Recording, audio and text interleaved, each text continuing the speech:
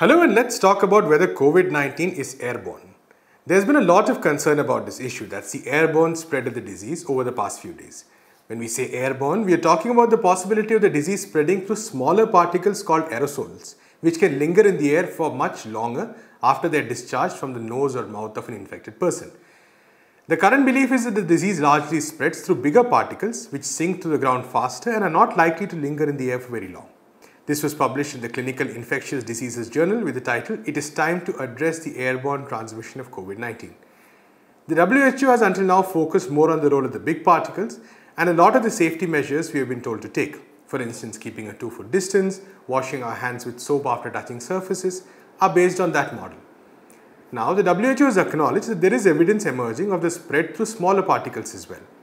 This is also important considering how, say, air conditioning could play a role in the spread of the smaller particles. If the airborne spread of COVID-19 is established as a major factor, we could be seeing the need for an additional set of precautions as well. Newsclick's Prabir Purkayastha spoke to Dr. Satyajit Rath and discussed what these new developments mean.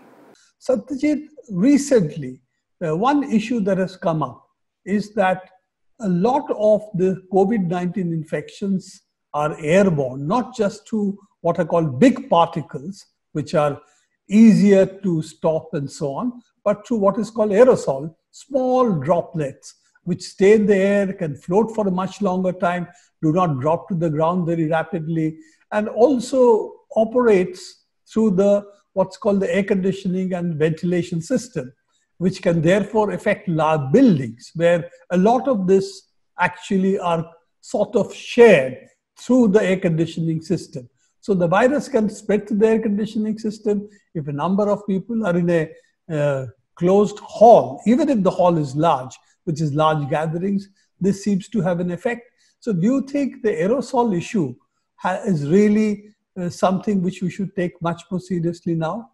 Okay, so this is obviously exploded into the media and public discourse over these past 3 days or so, ever since a couple of Australian authors, I think, led a 200-plus researcher letter to Clinical Infectious Disease, suggesting more accurately rather than that the WHO should be much more focused on the aerosol issue than the WHO has been so far. WHO has been more or less denying that aerosol is a major cause of concern and is really focusing on droplets and surface contamination through droplets.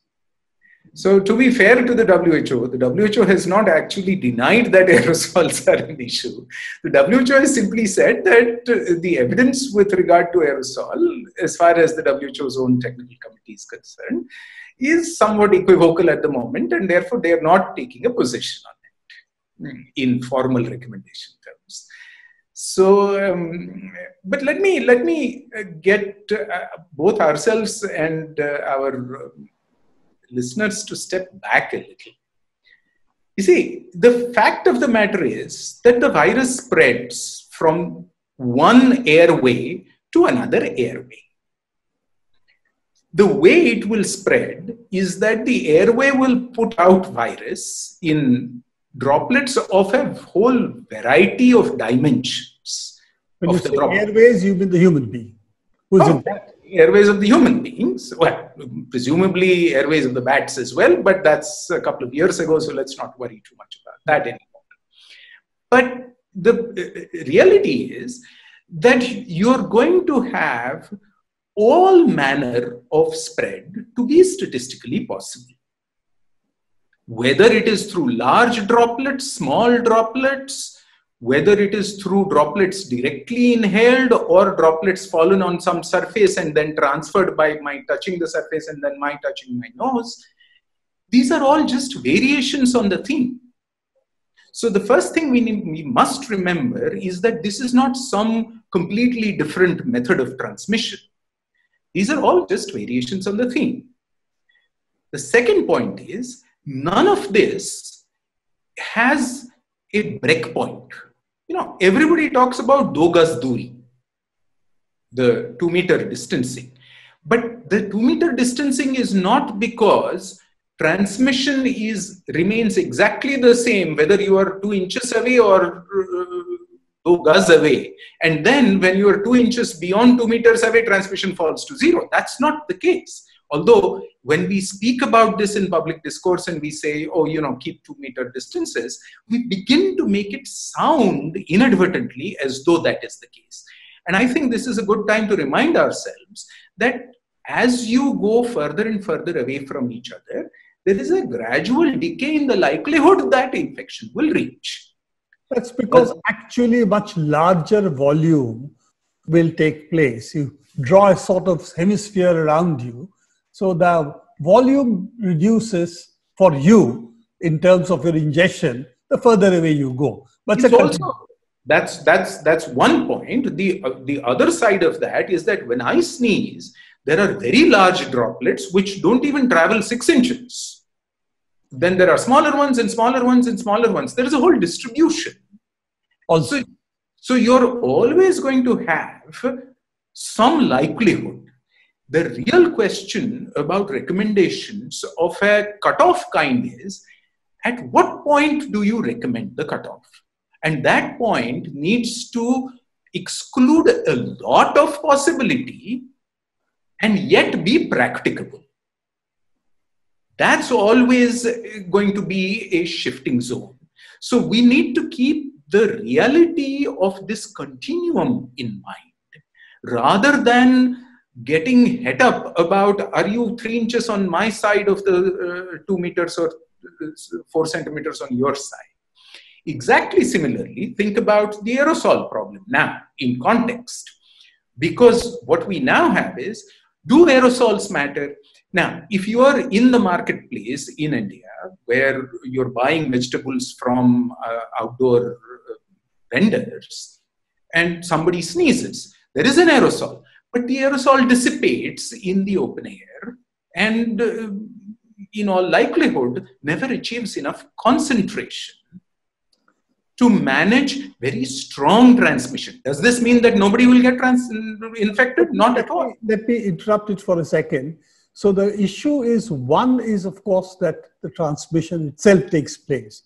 The second is, what is the concentration which you ingest, so to say, through your airways by your breathing in.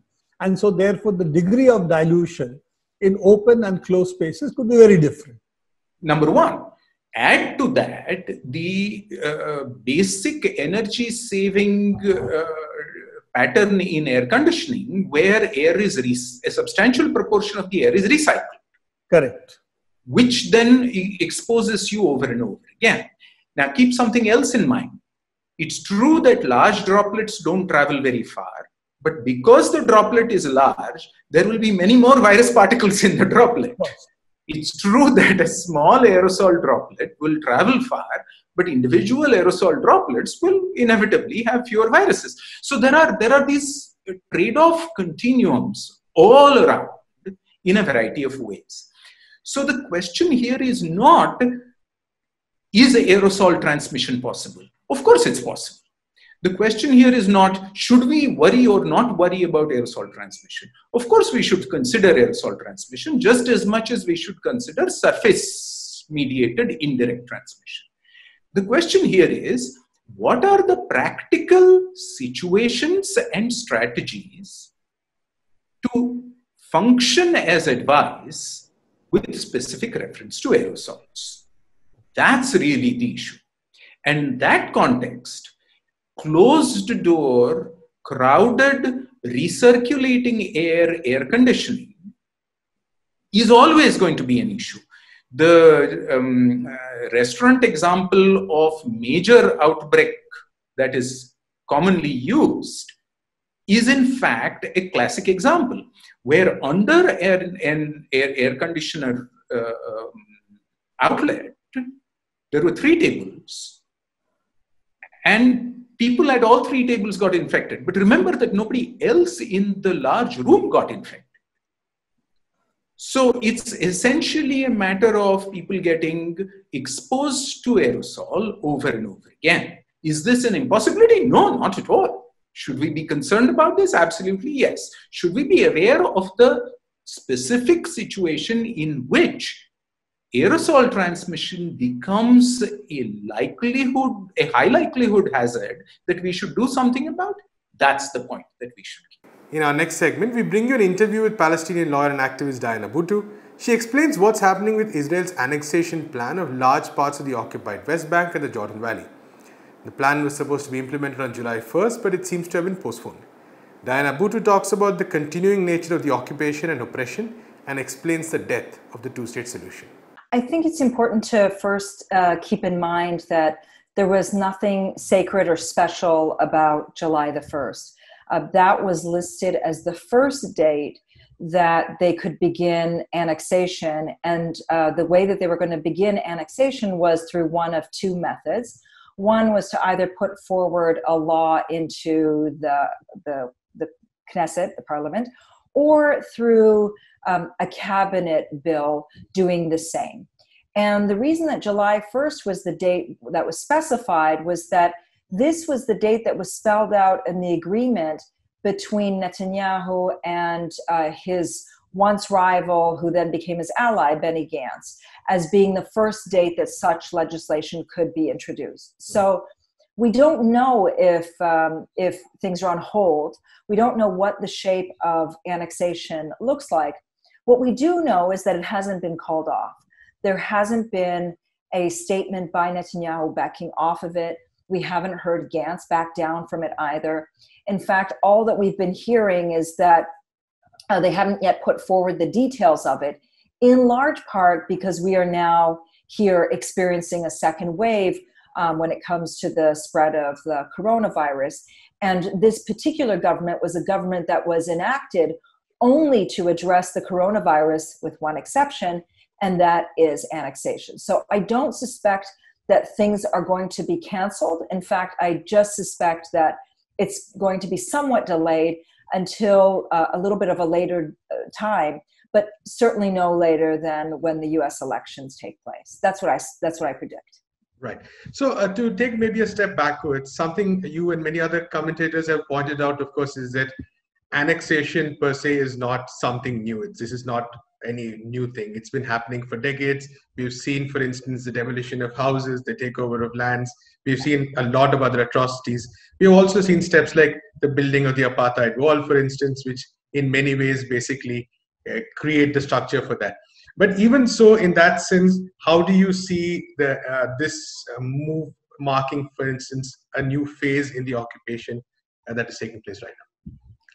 Over the course of the past 53 years, we have seen two different approaches take place when it comes to the occupation. The first approach, which has been the approach that we've seen over the course of the majority of the years, has been what's called the quiet approach, or what others have termed creeping annexation or de facto annexation. And in that system, what's done is that we've already seen the measures of annexation on the ground, but it's been done quietly. So we've seen the construction of 130 settlements. We've seen that there are now 700,000 Israeli settlers, which, just to put it in perspective, that's 25% of the population of the West Bank. We've seen that checkpoints, there's nearly 700 checkpoints and roadblocks in place in the West Bank. We've seen the construction of the wall. We've seen land confiscation. We've seen home demolitions. We've seen settler violence. These are all measures that have been undertaken now for 53 years.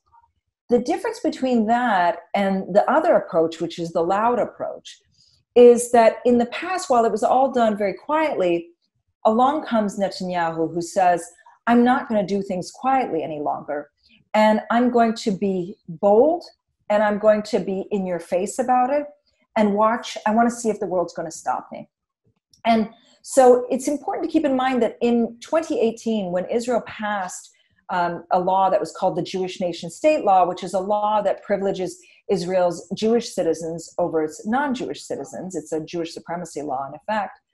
Again, he didn't have to do that because the Israeli Supreme Court was already on side with everything that the government had been doing, and it had already instituted this measure of Jewish supremacy. The difference was that he wanted to be loud about it, and he wanted to be bold, and he wanted to see if the world would stop him, and they didn't. And so too, when it comes to this current phase of annexation, all that he is doing is he is saying to the world, I want to see if you're going to stop me. It formalizes the system of apartheid as we already know it. And the only thing that makes it different is that now he's saying to the world, I'm going to institute apartheid and I want to see if you're going to stop me. On the ground, it may not change a lot. There will be some changes, and I don't want to undermine those. I do believe that this move will embolden the Israeli settler movement. It will allow the settlers to go and attack Palestinians with a lot more freedom. I think that it's also going to embolden the settlers to build and expand more settlements. I think that it's also going to embolden the Israeli government to demolish more Palestinian homes.